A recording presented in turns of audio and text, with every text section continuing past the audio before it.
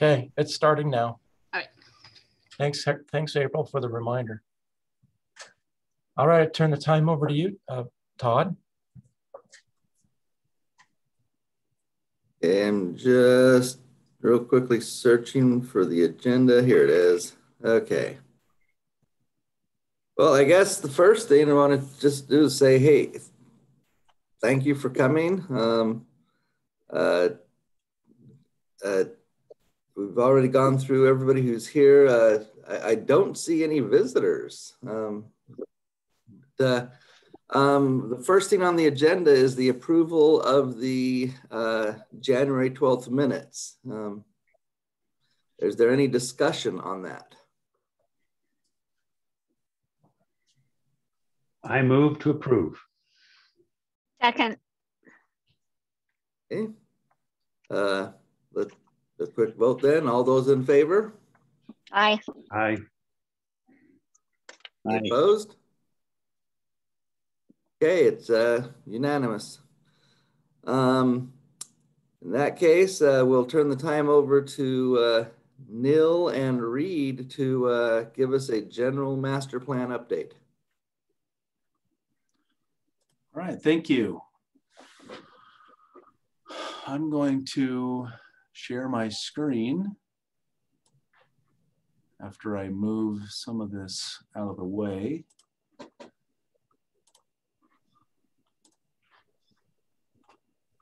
And great.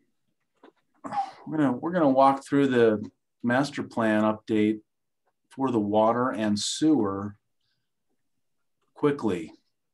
We're going to review a couple of items, and what I want to actually do is remind us what a master plan is, and it's a guiding document that helps us know what future projects need to be completed, what things we need to be looking for, and also how to fund those projects. When we embarked on this update, we were envisioning switching from a pay-as-you-go cash plan to the potential to bond or borrow for the projects. The benefits of that included the outpacing of construction cost increases, so we could get ahead of that, and also the opportunity to borrow at very low rates was there.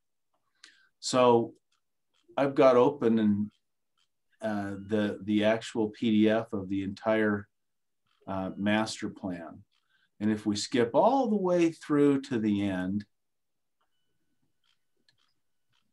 it creates this bar graph that may look familiar from the previous format. But you'll see here a couple of lines. One is this bottom blue line. That's where we were in 2016 with our revenues. Then in 2016, we revised and went to a pay-as-you-go plan, which showed which this solid line represents. That was a rate increase that got us about 7 years worth of rate increases, and then followed the inflationary rate. Well, in 2020, we pushed pause on that while we studied the opportunities to bond, and that resulted in the revised plan for our rate plan.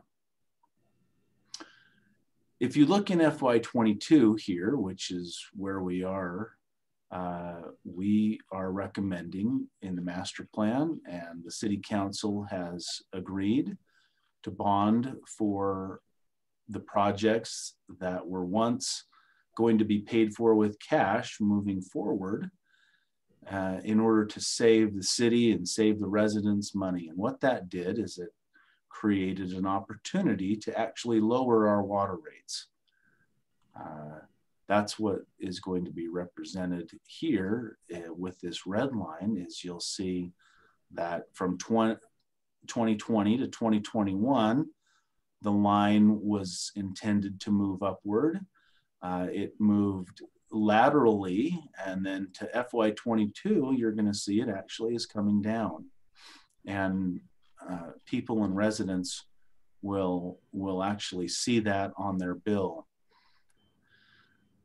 So how did we come to that conclusion that these were the projects that were necessary? And how did we come to the conclusion that those rates would support that? Well, that's what the document goes through. And as we scroll all the way back up and start, we ask ourselves, where are we today? And then where are we headed? And this map shows us where the future growth is going to happen and what we need to plan for. You can see what area has how many residents and how many employees, and that in turn gives us a demand on the water system. So we turn and head all the way down here, and we look at this graph, and this shows us the blue line where we were headed with our demand for water. Our goal moving forward is to conserve water and follow the state guidelines of conservation. And that red line shows us where we will be if we do that. The blue dots show us where we've been, and that's scattered all over, particularly in some higher and lower years due to weather. Weather patterns dictate a lot of the city's demand because we have a large demand for outdoor irrigation needs.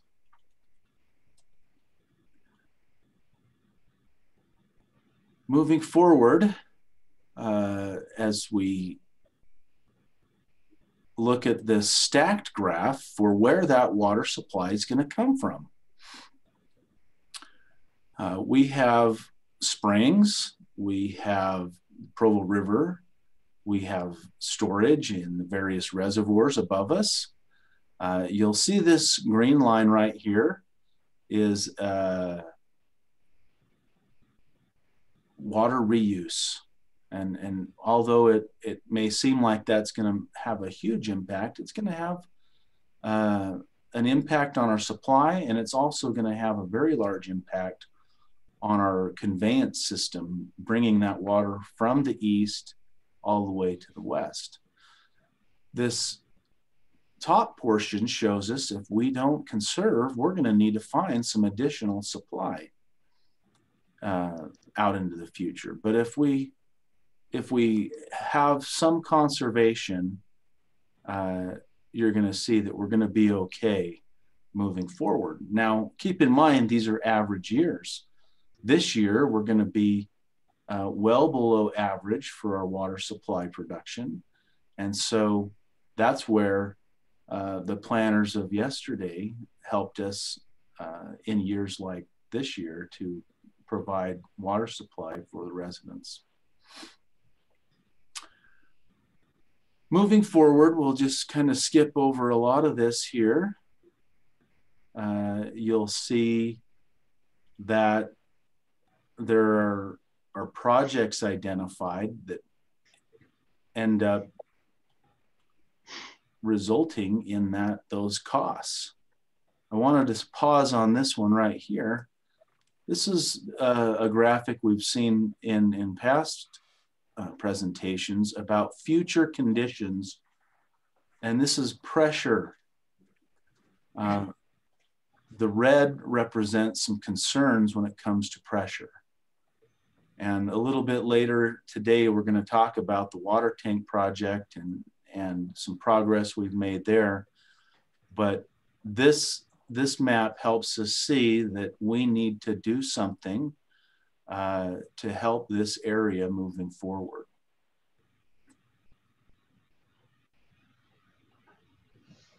Here's a map of the projects that are going to be required in the future.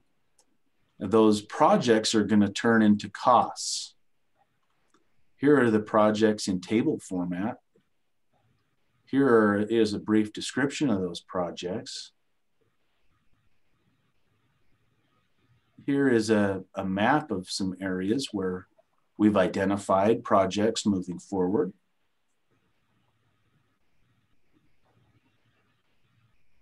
Another summary of condition-related improvements, not upgrades, but replacements of existing pipes. And then ultimately, it leads to a summary that tells us moving forward how much money we're going to need to spend. Then a schedule and a summary, and we're back to where we started with the spending plan for the city. So with that quick summary update, I'll entertain any questions. Neal, quick question for you. What type of ways are you going to implement the resources of the water as far as conservation? A good question. So the city every 5 years submits a conservation plan.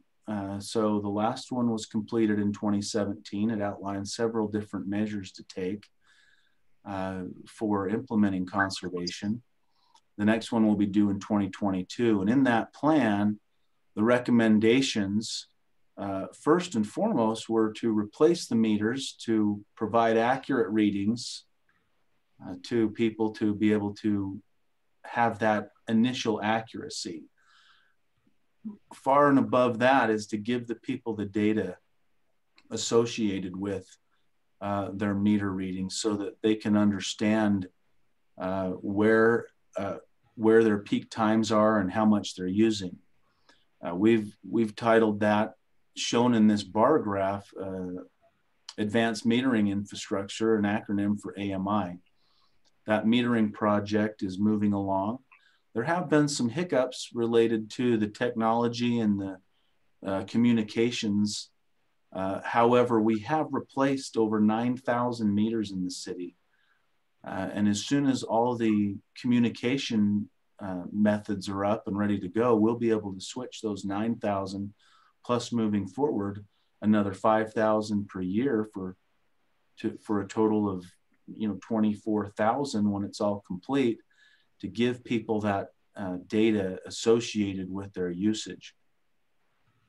Additionally, the city implemented a tiered rate infrastructure in part because the state legislature passed a bill requiring incremental cost increases for volumes and charged by the block that we have established.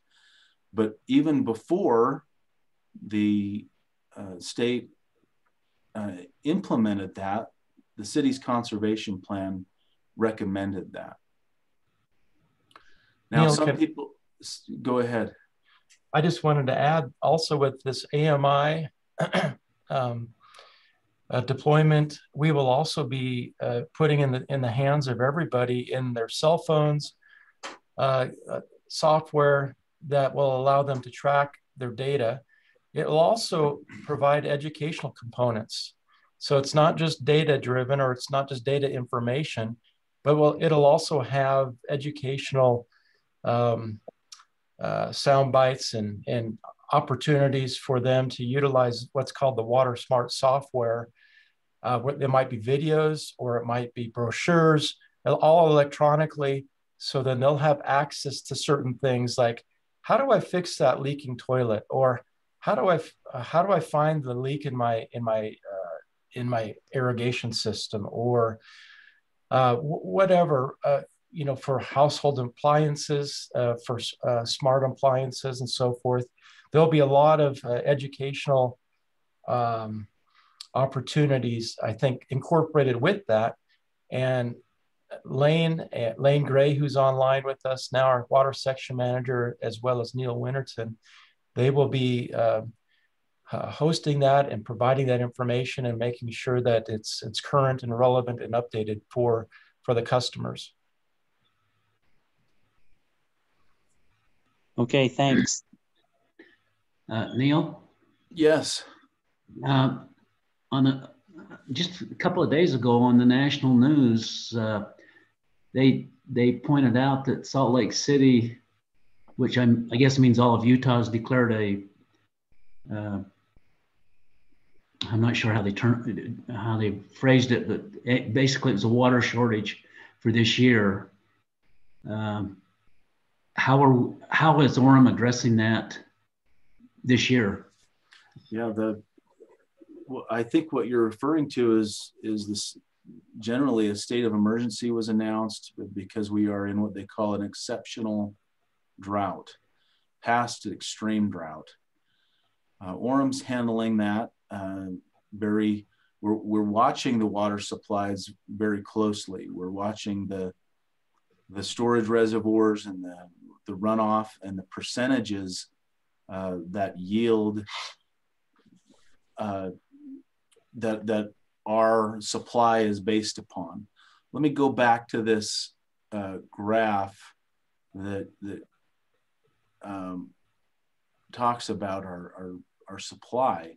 Now we are in 2020 here, 2021, and so our existing supplies are up here at the yellow, and so our existing supplies are meeting our demands today.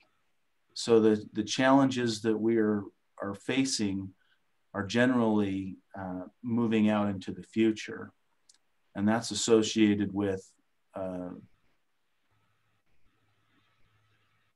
obviously the opportunity for drought, and obviously population growth due to the growth of the city. So as we look at our demands right now, we've been along these dotted lines. Our total supply is up here.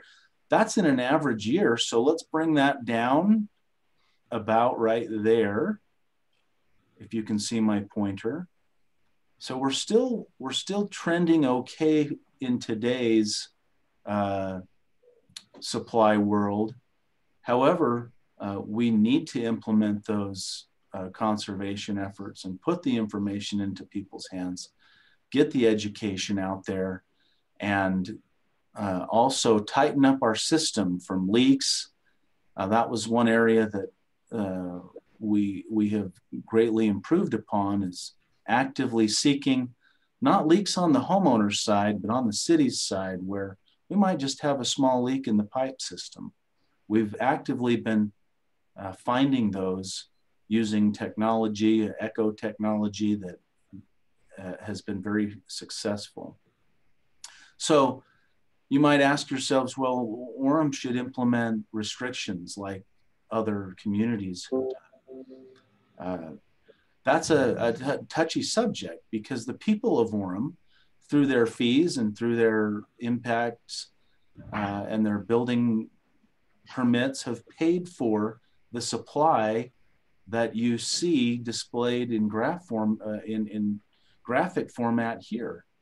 So if the residents have paid for that and it's available to them, well, shouldn't we allow them access to that? We certainly encourage wise water use. We certainly don't want don't want any type of abuse or misuse.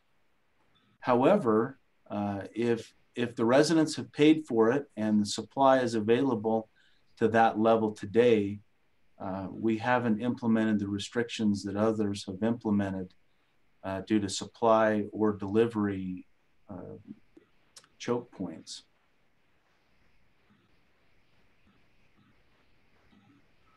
Okay, I guess sort of a So, sorry, Todd, I just have a comment. So it's really tough when we're in a drought, even though people have paid for that water, that if we need to do restrictions, I think there would be a way to do it and say, we're in a drought, everybody realizes that we might need to put restrictions on. I don't know, just a thought.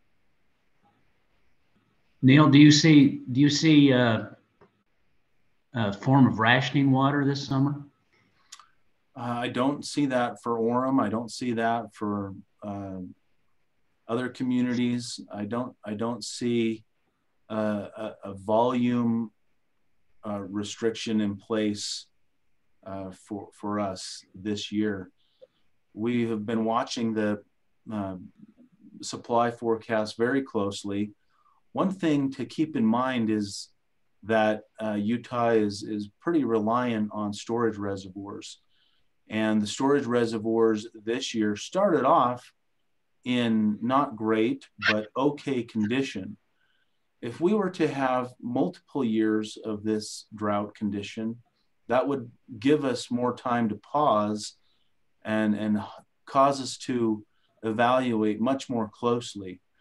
But given the condition that the reservoirs are in today, the current snowpack conditions, and the current predictions of river runoff, we haven't discussed placing restrictions upon the residents this year of volume or other requirements associated with that, or taking any punitive measures for watering times or watering volumes.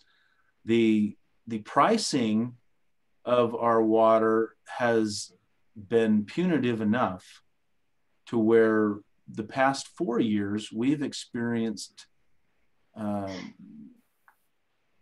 extreme growth in our calls related to our water bills, mostly to find out that people were over irrigating their lawns or had leaks in their irrigation system, leaks in their toilets. The steps, although gradual, have been very positive in moving forward with wise water use, simply due to our rate increases. We haven't been able to put the information in the residents' hands yet on a day-to-day basis with the new metering devices. However, the pricing structure has performed as expected in that regard. A follow-up question to that. I recently read where Las Vegas changed some of their rules, and they actually went to, I think that as far as I'm concerned, they went just a little bit on the extreme side for what I would consider here in Orem, but they went to all ornamental grass is out. They don't allow any grass, unless you walk on it, it's not, you cannot plant grass in your yard. And quite frankly, as a homeowner in Orem, I've been a little bit frustrated at times with the fact that I want to xeriscape my yard, but the laws are currently that I have to have a green lawn in my front yard to a certain percentage point because I'm not allowed to xeriscape it. Has there been any consideration or any measurements of has anybody looked at what that would save the city, and have they actually considered it?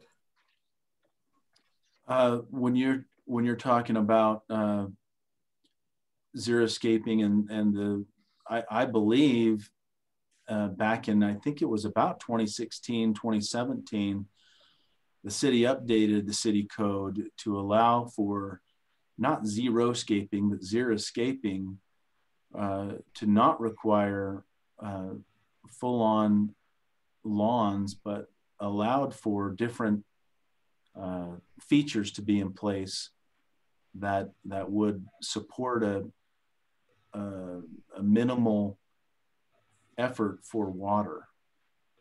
I think we'll probably have to look a little bit more closely at that, because there does seem to be confusion that is absolutely required to have lawn. And I believe that we changed that. So that's really interesting, because our neighbor has zero lawn in her front yard. So I did not, it's very interesting, but I didn't realize that we were required to have lawn. Yeah, Yeah, we have a lot. Yeah, my interpretation is that they recently changed it to be you're only required to have 50% of your front yard be grass, and that was a recent change. But I may be inaccurate in that, but that's my understanding. Is the current city code is that you have to have at least half your yard. Todd, that's right. 50% is what they adopted. I believe it was about a year and a half ago, but it doesn't specify that it has to be grass. There can be other types of plant life that is used, but that plant we can life send you a copy of that or link to that code.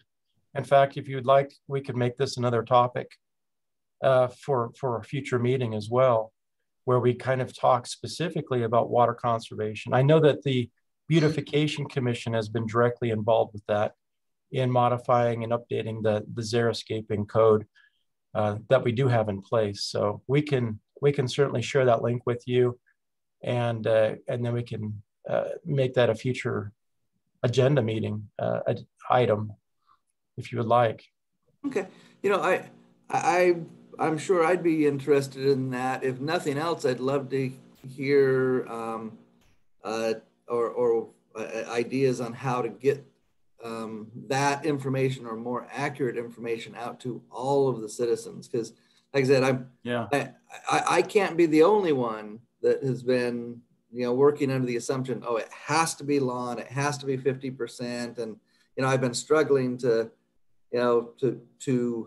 put water-friendly native plants and stuff in my yard, but I'm like, okay, if I change this, will my neighbors complain? Will somebody be and I'm trying to follow the rules, but I'm also trying to reduce my water use. I've been tempted. I mean, I have one neighbor down the street. They actually put in I'll call it AstroTurf in their entire property, but and it looks nice. No one complain, but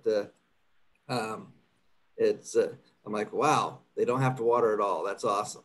And so I'm wondering if if there isn't, if nothing else, if we make sure that we know if the current law is good, great. If it could be changed to allow some more, or if nothing else, to make it more clear so that we know what our options are. Because obviously the less water I put on my lawn, or the more desert friendly plants I have, I think as long as it looks nice, my neighbors are going to be happy. So I'm assuming like AstroTurf is legal, permitted. It's green, but it's not grass. There are some properties that do have artificial turf across their entire property even, and it looks very nice. But yeah, it is allowed, I think, with certain limitations. But again, we can go into those details, I think. Today, we're trying to give you an update of the water and sewer and storm master plan. And then I think one of the biggest items of interest is with the tank location as well. And so we only have a half hour left. I'd like to stick to the schedule as best we can to present that to you. Neal, do you have anything else on the water? Nothing on the water, no. And do you have a quick update on the sewer? Yeah, the sewer, we already gave the background of the purpose of the master plan, and we started at the end. I'll just skip actually to the end here. The same graphic you'll see in the sewer, because it's the same city and with the same growth trends. So Neal, are these reports available on the city website, or can we get a copy of them, electronic copy? The drafts are available on that utility, on the city's website. Thank you. It's on orem.org/utilities. Yeah. And as the drafts turn into final documents, and we are presenting this to the city council next Tuesday for the first review of the final document. And then once they are adopted, then we'll post the final versions out there on that website as well. We'll send you a link to that. Yeah, so this is a graphic I'll show you. It's got a lot of different dots on it. The key dot is this, or the key line is this solid red line right here, right about 13.5 million gallons. That is the capacity of our water reclamation facility. You'll see this black line here is our projected flow moving forward, and we kind of get over the top of that. That's where we need to implement some indoor conservation, and we're hoping with that indoor conservation that line stays below that capacity. The trend with the actual is holding more steady than the projected, so that's a good thing on the sewer side. The spending, you'll see we've identified pipes that need rehabilitation and some projects. Here's the summary, and there's the bar graph. That also will be part of the bond spending. So the principles behind the sewer and the water are the same. You've got some growth that is going to occur, but the majority of the spending you'll see in this light green and the purple are maintenance related and system replacement. And here's the previous funding line. We just were not meeting the maintenance and the replacement schedule that was needed. And that was okay up until that point. What happened, as we recall and discussed before, our facilities got to an age that we needed to start doing some replacements, similar to your home. You got to start putting new pieces of infrastructure in your home once they get to a certain age, and it updates and refreshes it. And your furnace might need to be replaced 1 year, and your roof may need to be replaced another. Your carpet may be a little bit sooner. This type of infrastructure is no different. On the sewer, I will entertain any questions. I know I jumped through it quickly. Neal, are you anticipating having to do any upgrades for phosphorus or additional nitrogen removal at the plant? Yes, that's a good question. We did an upgrade in 2011 to get us very close to where we needed to be, knowing that there could be something in the future. But if you look at this project right here with struvite is a phosphorus product, that will be a part of our water reuse project that's on the water side. So when you combine the struvite elimination and the water reuse, the nature of water reuse will require filters so tight, if you will, or so good that it will benefit both the cleansing of the water and the nutrient side of the water. But we are watching those regulations that are fluctuating. There's nothing in concrete or nothing on paper as far as a regulation goes that gives us a target yet. So as soon as that target's created, we certainly will move forward with the studies necessary to determine what, if anything, will need to be done in the future. Thank you. All right, I'll turn the time over to Reed on the storm drain side of things. Thanks, Neal.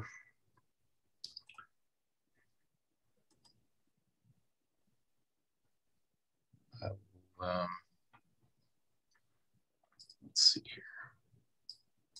Am I still on?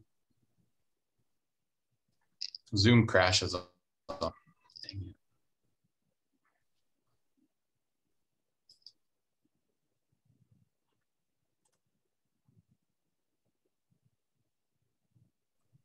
I think we lost Reed. Are you back? I'm coming. Did it crash? Yeah. Okay, I'm back, right? Yes. Zoom has problems with my computer. So IT supposedly came down to fix that, but it didn't work. So let me share my screen here.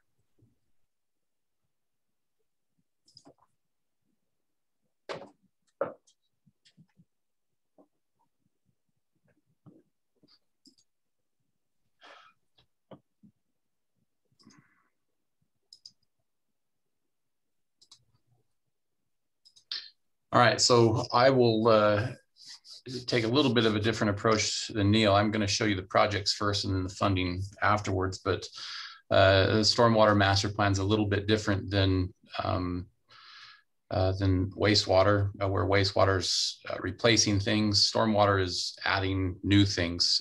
It continues to develop the system to add infrastructure, which helps us to manage the stormwater that comes into the city. So just yesterday, we received the most recent draft of the master plan. I haven't had a chance to dissect it yet, but grabbed a few screenshots from the plan to show what we're doing. So the major points of the stormwater master plan are primarily pipeline projects, and for the foreseeable future, they will be focused on in putting pipelines in that will help us convey our water away from the West Union Canal. You'll recall in previous meetings that we've had that the West Union Canal the users are jumping ship. There are relatively few users that continue to use that canal because it's in serious disrepair, and it's terribly expensive to fix the parts that are dangerous, and there are some parts of the canal that we don't even know where the alignment is because it's buried. It goes through neighborhoods in the river bottoms, and it's just challenging. So with these companies closing shop, we are making plans to convey our stormwater without the use of that canal along most of its stretch. So that's what most of the projects will be aimed at for the foreseeable future. We're also looking at improving sumps that are in zones where we have wells and want to protect the groundwater. We've got miscellaneous maintenance, unplanned repairs, and fleet repairs that are programmed into this master plan. We'll get to the dollar figures of the conveyance projects a little later. Just wanted to show a map of the alignment of the West Union Canal. The West Union Canal begins at the mouth of Provo Canyon, and basically it flows through part of Provo where it joins in to Orem around Center Street, and it continues down following the boundary of Orem and Provo for a while, and then along the southern boundary it turns to the northwest and terminates at Linden Hollow in Linden. This particular stretch is shared by two companies, the West Union Canal Company and the West Smith Ditch Company. The West Smith Ditch Company has decided this is their last year to convey water. West Union Canal Company also decided that they no longer want to convey water along this stretch. So they've made plans and have a well right here where they deliver water to the users downstream in this green stretch. Those are the only users that they have left. They used to take their water at the mouth of the Provo Canyon, but this red stretch between University Parkway and State Street was determined to be the most dangerous portion. As you visualize driving down into Provo, you know that's on a hillside, and you've probably read articles that show that canals can be dangerous, and canal above a residential area can be problematic. So the Western Canal said, we don't want any part of that liability. So they no longer take water along this stretch and take it here.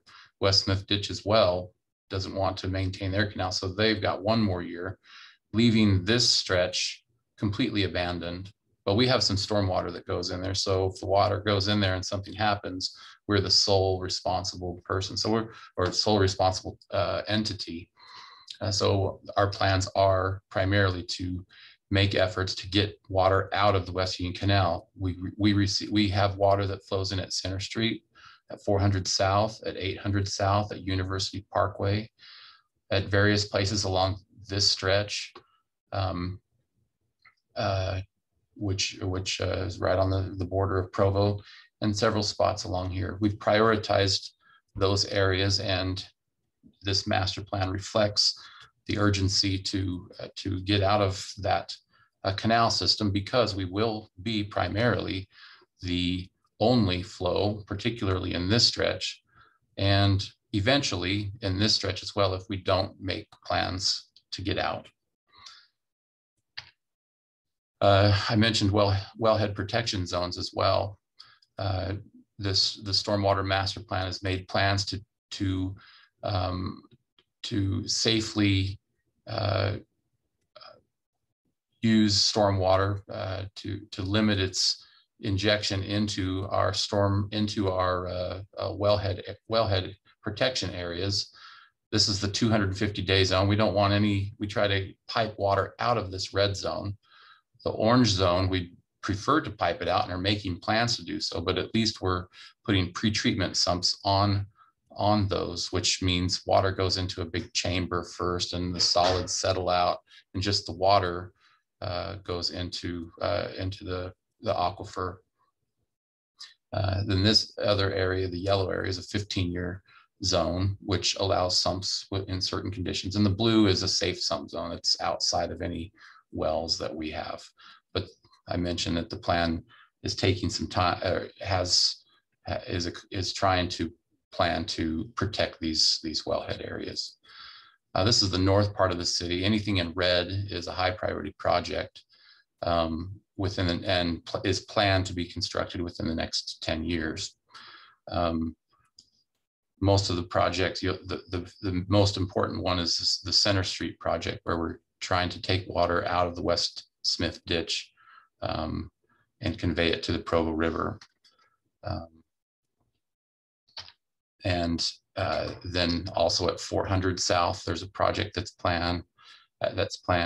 800 South has a small one here at University Parkway, and then a significant project conveying water down State Street into Provo, the south end of Provo. But as you can see, there's numerous projects that we are undertaking to get out of the West Union Canal.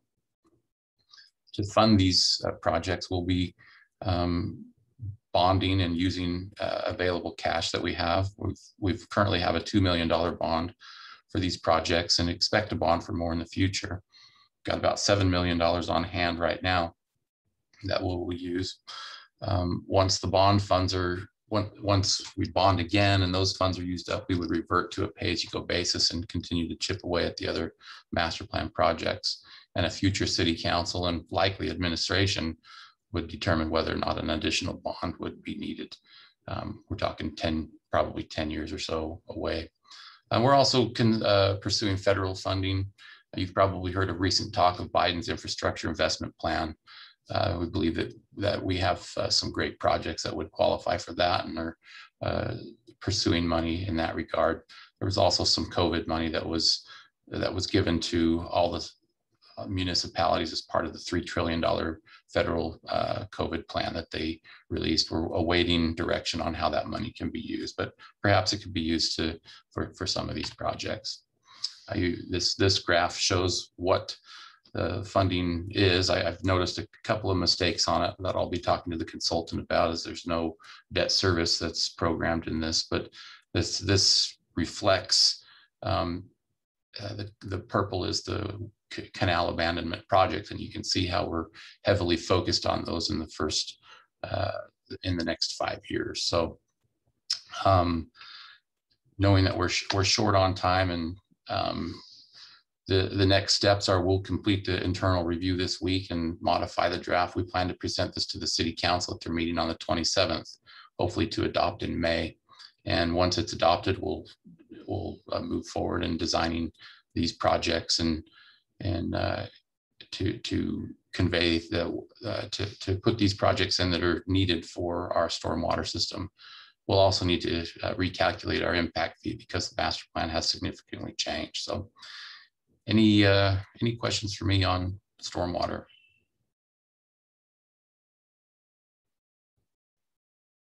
Okay, you've been a great audience. Appreciate your attention. Chris, I'll let you, or Todd, I guess, next agenda item. This is the one I'm really interested in, right? Yes, let's hear about that 10 million gallon tank. Okay. Before we jump into that, I did want to mention that we are at the very end of our bond underwriting, and this is a closing memorandum. We anticipate that the bond will be closed on, the closing date will be April 27th, at which time the bond funds will be transferred to the city and be made available. I know that there's been a lot of mention regarding the financing and the funding for this. In total, the bond amounts $29 million. I did want to bring to your attention, well, the bond amounts 29, but there's also a reoffering premium of 6 million. So total cash available is going to be $35 to $36 million associated with the bond. We also have $17 million of cash on hand. So we anticipate spending around $53 million over the next 3 years. The cost of that is around, in terms of interest, I wanted to bring this last number to your attention. Total interest cost for the dollars is 2.377%, which is extraordinarily low. So that's our funding source. Without going into those details, I will send everyone on the committee, and we'll make this available on our website as well as soon as this is finalized. This document, it goes into details then for every individual utility for water, sewer, and storm. And those are basically the spending down plan is outlined here over the next, on a quarterly basis over the next 3 years. We'll share these documents with you as well. I wanted to bring that to your attention to make you aware of that in conjunction with the master plan. So at this time, we're going to talk in the remaining portion of our meeting, we're going to talk about the water tank. As you're all aware, we've had a variety of options. We've narrowed it down to 5 locations that you see here. And it's whittled down from about 12 or a dozen or so locations over the last 2 years. Neal's going to have some details on costs and how we arrived at these decisions. But we do have, the yellow was a recommendation that we gave to the city council in January. That was after exhausting these other locations in effect. The bottom right corner in purple or magenta is the Farley property. We went and met with him 2 years ago, and originally. We also met with the orchard owner here on the west side at about 700 west and 400 south. So this is 400 south down here. He was not open to that idea at all either. In the blue area, we met with the school district. We determined that was probably the best and cheapest location at that time because of its proximity to 400 south.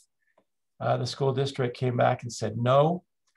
And then we presented the yellow option here because we didn't want to disrupt any playing fields.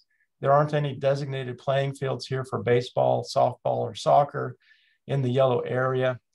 The neighborhood was very anxious about that, and they encouraged us to go back to Farley and look at other options. We did go back and we looked at the blue option again with the school district. We went back to the orchard on 7th West, and he said no, and the school district said no again. The school district was hesitant on us putting anything under the baseball field, although that was a viable option. And we also looked at the green option to the north. And then it came down to meeting again with Mr. Farley, who has been open to the idea recently. In fact, we're engaging with him on a contract to purchase 4.2 acres of that parcel. The property to the north in green and this property here in purple were very similar in overall costs. This is what we anticipate a tank looking like on the site in purple, and then in the white area is the remaining 1.5 acres of Mr. Farley's property. So what he would be selling to the city would be 4.2 acres. He had an original ask of around $800,000 to $900,000 an acre. The appraised value for this was just over $500,000, and he dropped his price substantially down to around $600,000. And so Neal, if you happen to have your spreadsheet available, we can discuss some of the decision points that brought us to this recommendation of the City Council. Are there any questions regarding this graphic before we move to the spreadsheet? I just want to make a comment. So as I understand it, the round tank is much better, right? You know, it's interesting. Some will suggest that it's quite a bit cheaper. I think it might depend on the overall dimensions and the depth of the tank.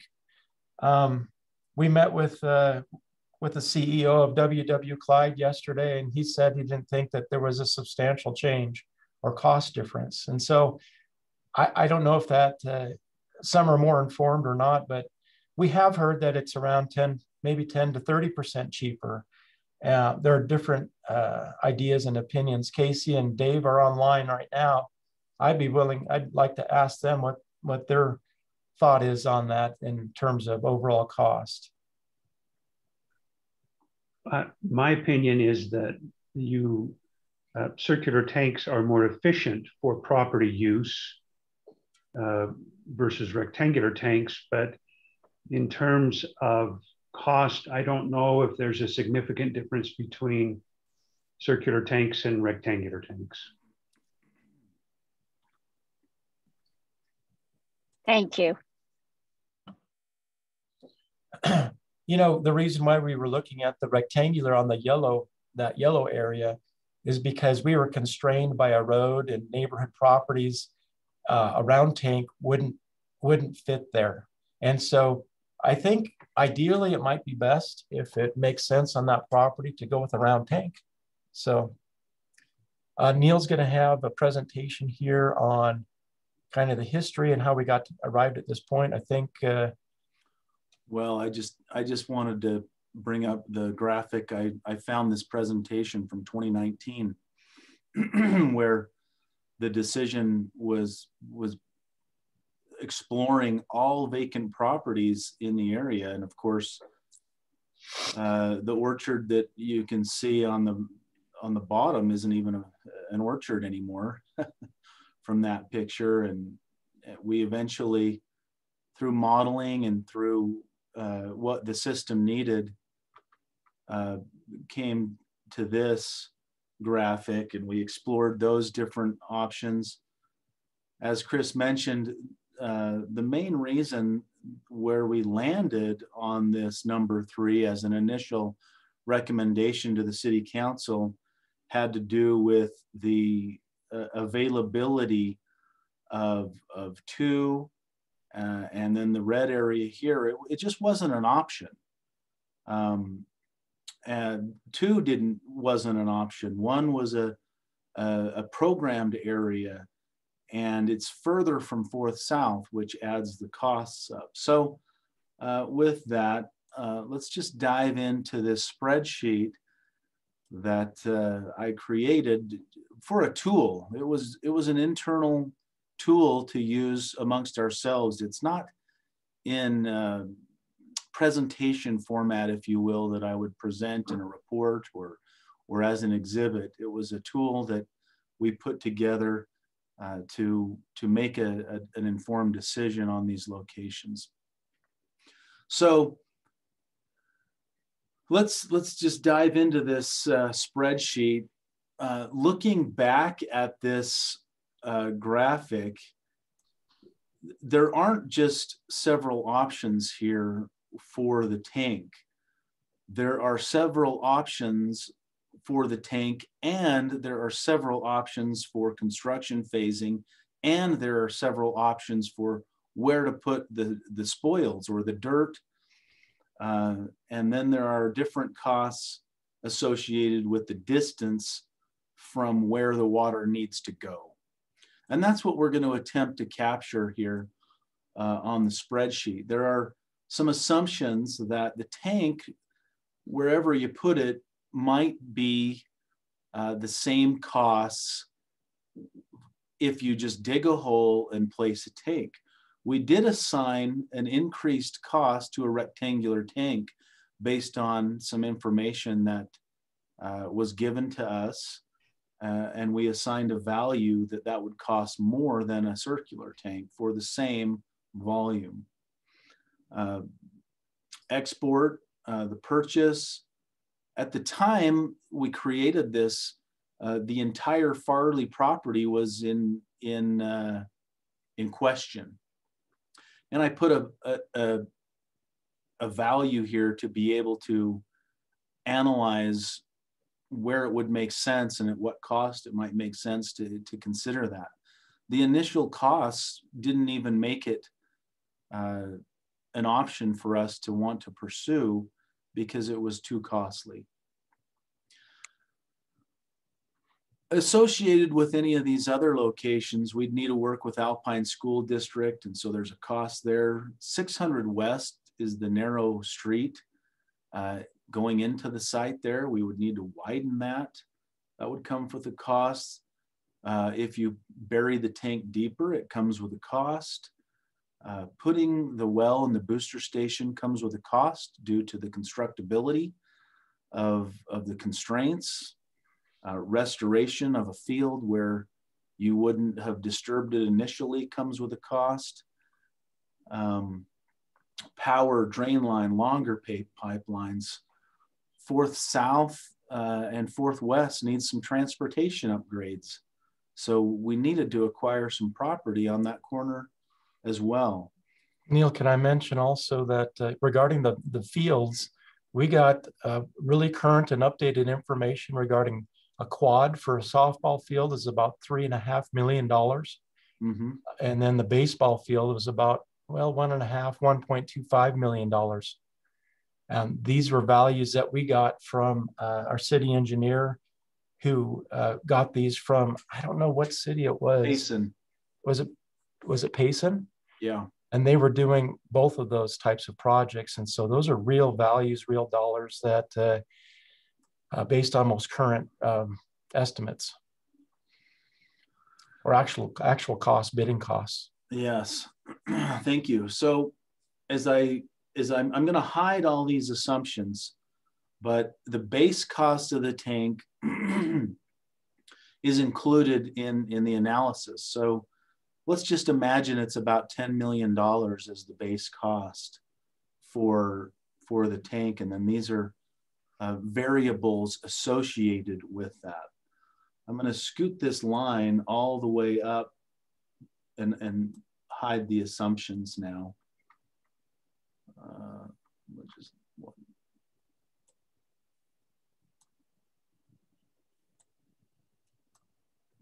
Oh, well.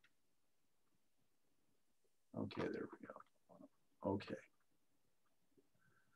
At the top of each rectangular block is a title. And on line 25, that's west location or the original location as presented to the city council, I don't know, maybe 6 months ago now.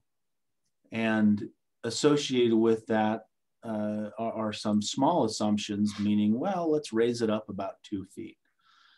With that proposal comes pros and cons, which are shown in E and F. The pros and cons are not always measurable in terms of monetary dollars. And so we need to keep that in mind is how much is an area that's not programmed for sports, how much is that worth in terms of dollars? How much is construction fatigue of the neighbors up near the fitness center? How much does that cost us? This spreadsheet was intended to solely focus on the cost aspect of it. When you add up all of the pieces and parts associated with placing a tank in that west location, we come up with a total value of 4.5 million. Now that's not a total cost. That's not an added on cost. This is to keep things relative to each other as far as locations go. You'll see in this analysis that the export value or the dirt we're going to haul away was allocated at $750,000. The next option is to place that tank in the same location. Let me just bring this back.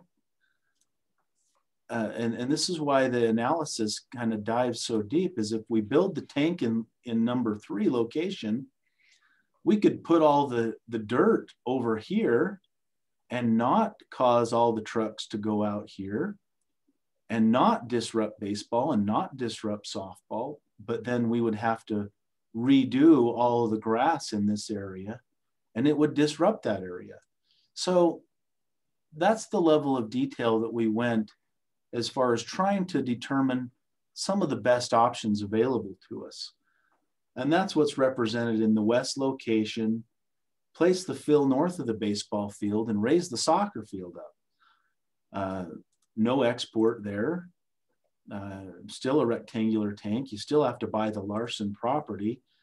You have to perform all these other options associated with that. Now, if we were to look at that and ask yourselves, well, is it worth $200,000 more to not run all those trucks out to Fourth South? Maybe it would be. Okay, that's a decision we would need to make. I wanted to go into some detail on these two options so that we could then quickly scroll down through the other options that presented itself. We could put the tank in the north baseball field. We could raise the elevation of that and then have no baseball disruption. That would result in a cost there. The con is construction fatigue of the neighbors up in that north area. Then we also we have issues with the land and water conservation easement. It makes the pipelines a little bit longer, so more disruption in addition to the cost. North baseball field, raise the elevation and put the spoils underneath the baseball field. Well, it's an option, but it's not a good option. Not only do we have a little bit more cost, but we disrupt baseball. We could put the tank under the baseball field. We could raise the whole site and put the spoils in the north part of the field there. There's an analysis of that. Under Alpine School District softball field, relocate the baseball to the softball field and build a softball quad on Orem property. That has significant costs, as you can see. Not only is it 4.6 to the city, but it also results in 1.2 or 3 to Alpine School District. So we're getting up into some high costs. Obviously, there's some benefits to that. You would refresh your baseball field, you'd refresh your softball field, and you'd refresh all of the softball fields. But you put a lot of area out of commission for 2 years, and it's a high cost. What if you just put it under the Alpine School District softball field and rebuild all of the 2 fields associated with that? There's a cost there. You could make it a circular tank. So there's some savings. You know, if I can mention on that as well, we did go back to the school district 2 to 3 other times and asked them again and again if we could go there. And every time they rejected that idea, although they did entertain putting a baseball field on that property. And then ultimately they came back and said, we need this land for a future elementary school. When the other school is decommissioned, we'll build the new one over here and then flip the site. So that was off the table. That was in one of our preferred options. So another option was to purchase the entire Farley property, raise the site, export about half the material. And that option included some other assumptions that maybe in the future we could sell off the east portion of the property in residential lots. That option also gave us the opportunity to possibly not improve the surface. If you look at all of the options associated with it, if you put a new tank here, all of the recreation amenities are still in place and everything is still whole. So as part of the analysis, we asked ourselves what we could do with the property if we wanted to, and we could leave the property unimproved for the time being. So that's why that number shows up the way it does there. Farley sent us an email and said, look, that option isn't available. Purchasing the entire property it was just not an option. So we had to change our assumptions and have another analysis. And the title of this scenario is the Farley property based on the March 31st email conditions at $605 an acre. Once we don't have access to the whole site, we don't have the opportunity to stage the dirt on the whole site. We have to do some export. But the cost of the property is included. There is the credit because this intersection for going on 15 years at 4th South, 4th West has needed a transportation upgrade. And the opportunity to get the property for that transportation upgrade has presented itself. As Chris showed in his previous exhibit, the bottom half of this is the part that the owner would retain. So even though it would cost much more than that to improve the surface, depending on what you put on there, we have to do some amount of restoration, and even if we don't fine grade it, we need to rough grade it. We need to do something with it so that it's not a problematic piece. When you look at that option right there, that presents a least cost option. Then you might ask yourself, well, what if we put a circular tank up where number 1 shows? So we asked ourselves that, and there's the analysis with all the assumptions there. With the Farley property still coming up as the least cost option when comparing each comparable aspect. When you add in all of the pros and cons shown in these columns here, to me, it's a resounding recommendation, very compelling evidence for the Farley property. We originally would not have said, let's place a tank on property that we don't own until the numbers presented itself to do so. And not only do the numbers present itself to do that, but the unmeasurable or non-monetized pros and cons also heavily point to that option. So I think with that, I'll turn it over to comments or questions.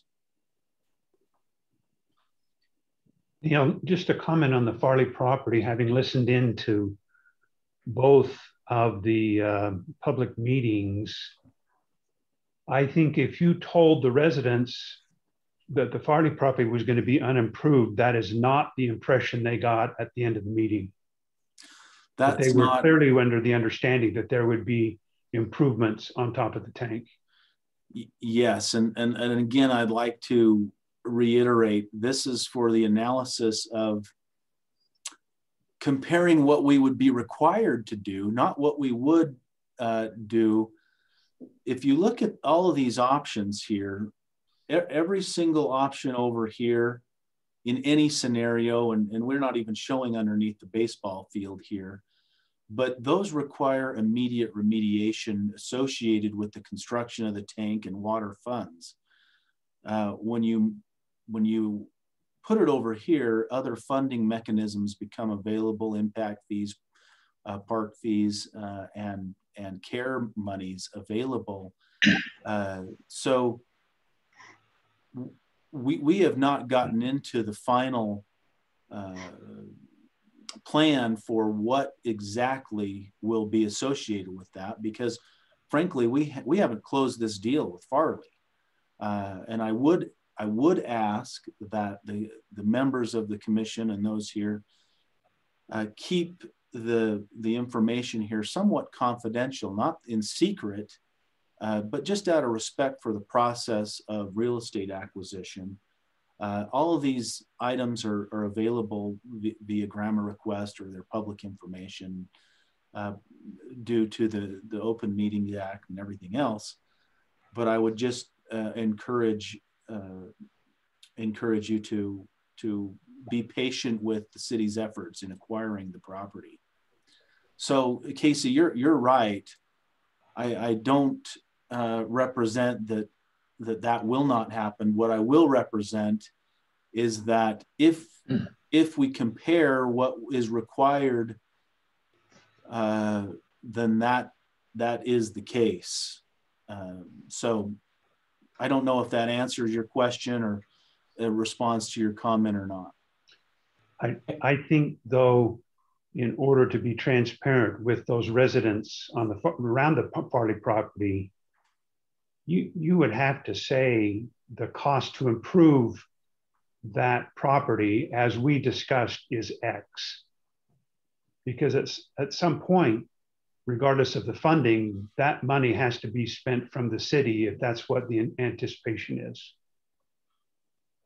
Yeah, and we can produce that. I guess when that decision is made, Farley is not. He has actually placed some restrictions on that acquisition of what we can do with that. So those details need to certainly be worked out. In my opinion, I'm not opposed to either one, but I think you need to include all the costs that would be associated with the Farley property purchase prior to approving the purchase of the property. So you could then make a comparison. Well, that's where the tool of this active tool, if you zero that out, not that it's zero cost, because all of the other tank options include the surface restoration. You're still almost the same there as far as costs go and to the detail of the analysis for this. So I would represent that this is still a long ways ahead of other locations for a recommendation. The benefits to the property for long-term maintenance, for the water utility itself, just all of those pros and cons listed there far outweigh when you are in close numbers range. And again, I'm not claiming to be the constructor of a tank. And so I believe in my numbers. I trust my numbers. I've created estimates and concept plans, and I feel confident in those. However, I'm confident to know that there is some wiggle room as far as pluses and minuses go to know that even if you zeroed that out, to me, they're still the same, and the benefits far outweigh the cons for this location. Neal, Please. Are you going to present this to the city council?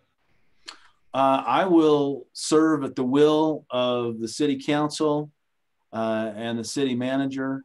We have shared this spreadsheet. I have shared this with all the city council last few weeks ago, as far as just the document itself. We've had a couple of conversations with other council members, and we're happy to present whatever we're asked to, for sure. So in our meetings, go ahead. I was just going to say, among council members, we didn't know. I think this is a little more completed than what you gave us before, isn't it? Or a little more detail. But anyway, it has been a growing analysis, and this is the most detail that we've had based on the evolution of the process. Yes. Yeah. Okay. I think it'd be good to give an update. And Casey, and I know that Dave Pitcher put a comment in regarding comparing improved remediation sites to non-improved at Farley's site in the cost summary. So Casey and Dave and Councilman Sumner, we have not represented that this site is improved in this analysis. We fully anticipate and expect that it will be improved, and it'll be fully improved when Farley, when Farley does move. We anticipate purchasing the remaining 1.5 acres and developing a parking lot, pavilion, bathroom facility to make it more of a park. The field could be, we talked about xeriscaping today. The field could be over the tank. It could be an artificial turf field. We would prefer not to put grass that we have to water on top of the tank. So those types of details and analysis are above and beyond what Neal has represented here. And so we anticipate that there will be other funds available, as Neal suggested, from the care tax dollars, as well as impact fee revenues that could be applied for this. And so in the spirit of transparency, we have represented that to the council in this analysis. Thank you. For their consideration.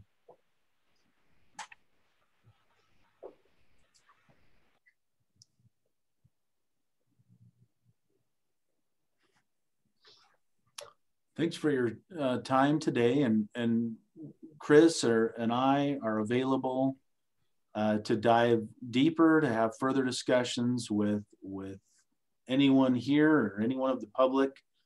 We're happy to go through any of the details. Any more?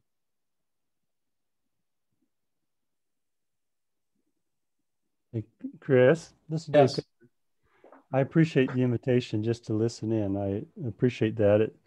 You know that I've been working on encouraging Orem City with more storage for over probably 25 years. So I never thought it'd come back to my front door though. And so, and I fully support the city in doing what they need to do here in this area of the city. But now as a neighbor,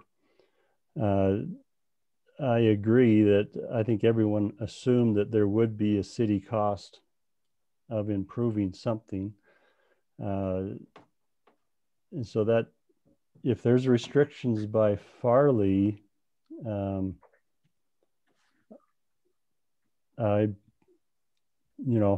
that's something that would certainly have to be known right up front before executing the deal. Yeah, that would be a part of the agreement. I've not even seen a version of the agreement. So that it's literally underway as we speak, those negotiations right now. I know he has mentioned before making it more of a passive park. Perhaps it would have a nice flat area where you could kick a soccer ball or throw a frisbee or run out there with your kids or a pet or whatever. There could be a trail that goes around it. There's a variety of ideas regarding this. I did put it in the chat room. There's nothing finalized on this whatsoever, and that's where we have a hard time putting a hard number on that because nothing is really final or planned to that degree or level. However, we do know that a restroom is going to cost you around 150 to 200,000. A pavilion might be another 150 to 200.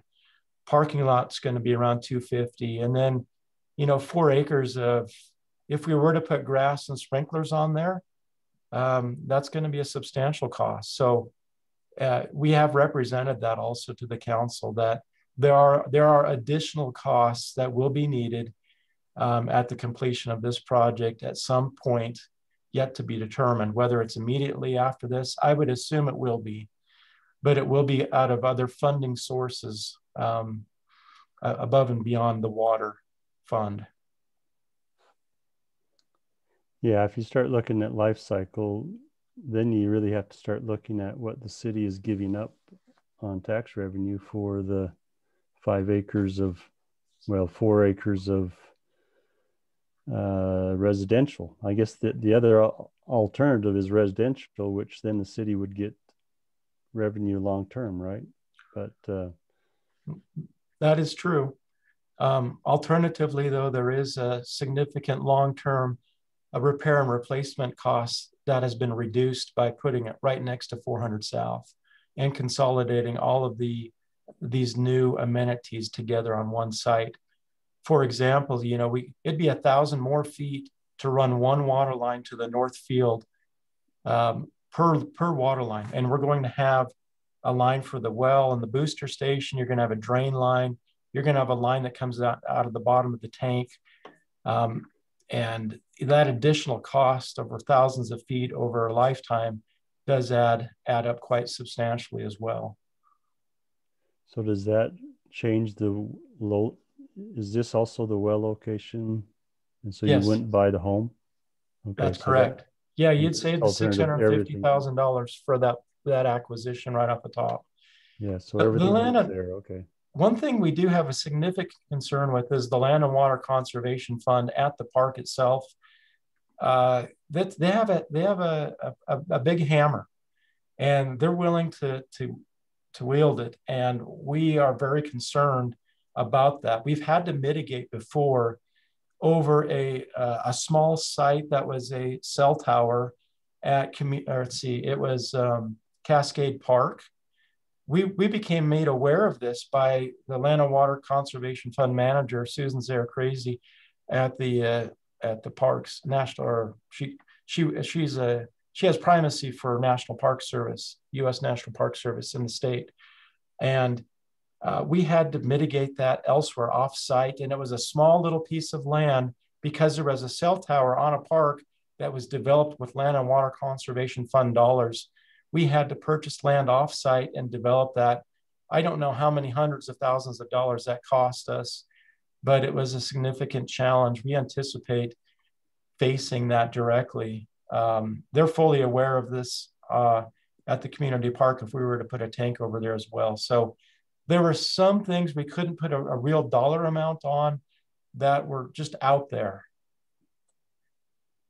And so that's where the ball diamond, you say that comes under the land and water conservation. Anything in community park is under this easement with the Land and Water Conservation Fund for options 1, 3, or the baseball field. Option 2 is actually on Alpine School District property, and that's where that really became a really ideal site for us. It was comparable, in my mind, to Farley with many respects. You don't have that that oversight of National Park Service on that. Yeah, those are hard to put dollars onto that. It is, and yet we went back to the school district 3 times, and you know, we respect their decision and their plan to flip their site in the future, albeit it could be 15 or 20 years, but they have to plan ahead too, and we understand that as the utility operators.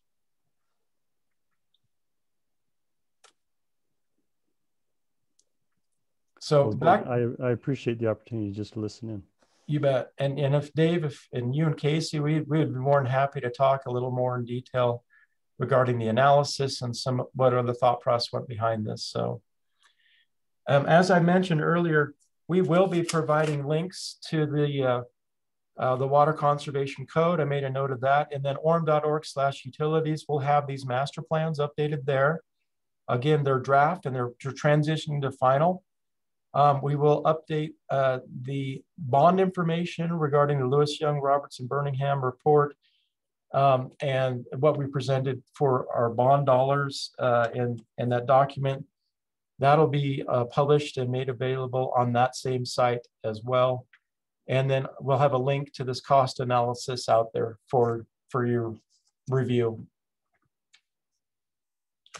And we'll provide that to everybody here in this meeting this morning.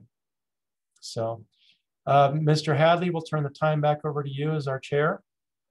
Thank you, Chris. Appreciate it.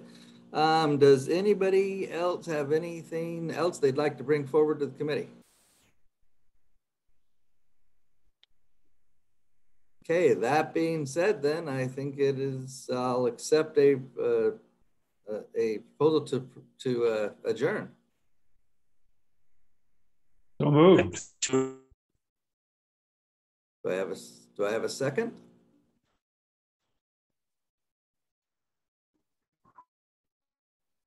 I think Jim may have seconded. Okay. We're all in favor of this, Todd. Yeah. Perfect. Okay. No further delay needed. Okay, thanks, everybody. Anybody opposed? We're out of here. Have a good one. Thank you. Thanks for the information. I thought that was really helpful, and a lot of work being done there. I appreciate all that Neal and Chris and Reed have done. Thank you very much. Thank you, Casey. Thanks for everyone's participation. We need involved citizens. Thanks, guys. Take care. Thank you. We'll see ya.